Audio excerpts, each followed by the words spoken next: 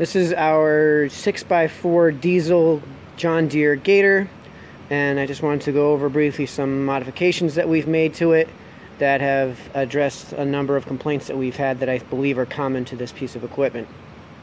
First thing I want to go over is that we added tractor weights to the front. This has very nearly completely alleviated all the problems that we've had with the front steering.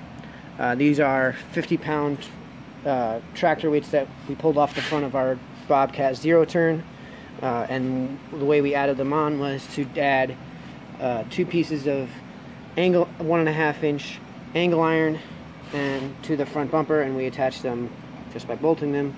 Gave them a coat of paint so they wouldn't rust as quickly. And this is all held together with a pin you can buy at Tractor Supply. This is how it all comes off. Fits in there pretty much perfectly. Really easy on and off. And then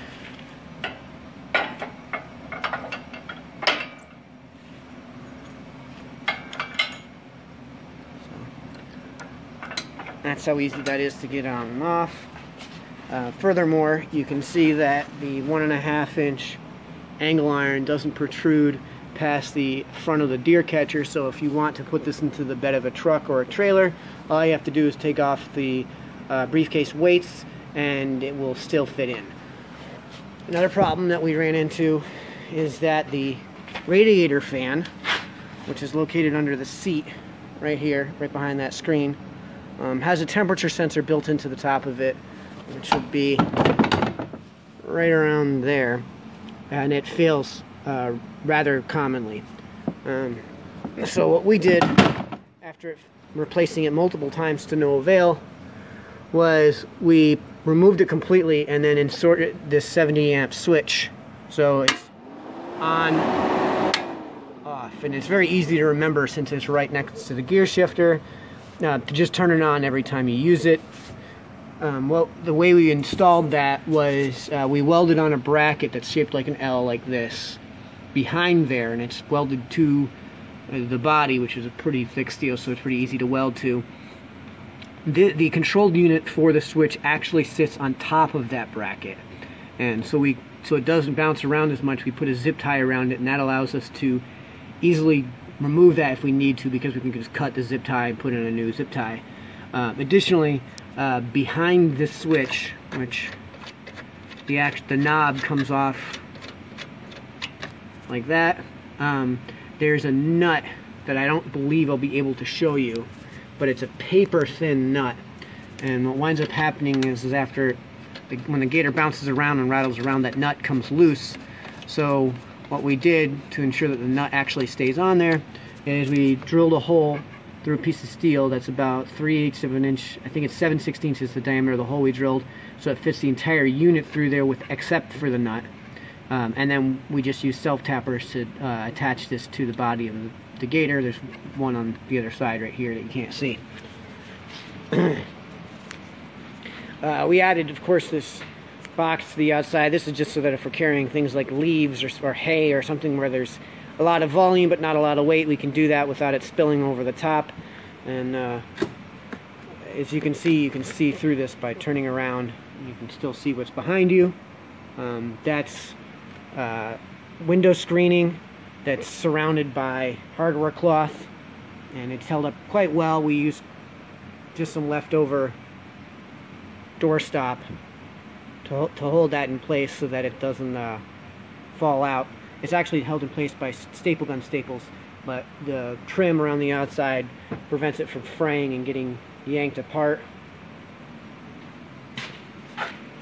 In the back here, one of the common problems we have is with the tailgate.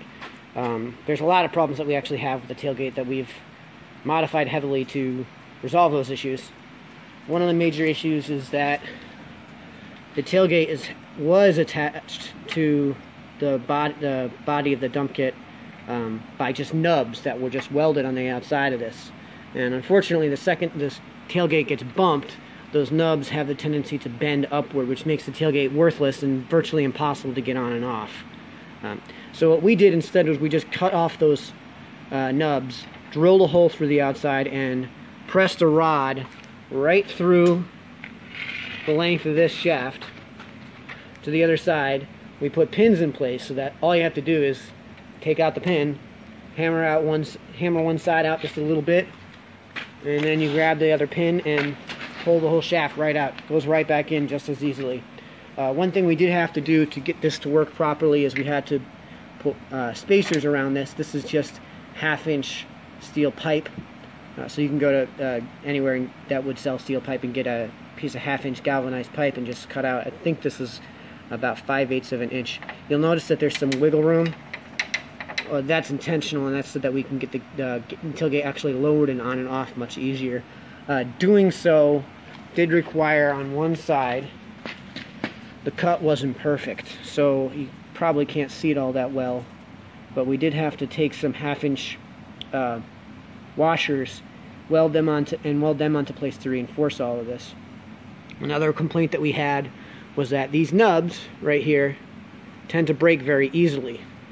So they're paper thin, so getting a butt joint weld is really difficult on them. So what I did instead was take some leftover 1/4-inch rod we had laying around and bent it to the shape of that piece, and then welded it on to reinforce it. You can see where it's thinner, the metal is thinner here than it is up here, and that's completely resolved that issue. So this doesn't come apart anymore, and this piece doesn't fall through that gap. Another problem that we've had is that these black things that hold the tailgate up and prevent the tailgate from dropping to the ground, they tend to come off when you're using them, especially if you're using and lowering your tailgate constantly. What we found is that this end comes out of its position. We made a number of attempts to resolve this issue, one of which was to just glob welding material onto this hole to try to seal up the hole a little bit more. That didn't. The metal here is paper thin, so again, that didn't really work that well, and that didn't resolve the issue. So what we did instead is we used our die set to thread this end of it, and that means that we can put a lock nut on there. Now the lock nut won't come out just from normal use, but we can get it out very easily by putting a socket on it and, you know, unscrewing it. But again, and also this nut is too big to actually fit through the hole that's behind there. This is too big to fit through that hole, and the result is that this stays in place. Another problem we have is that those black rods have a tendency to fall out of the tailgate during normal use because they don't have any tension when you put them in here. They're really loose.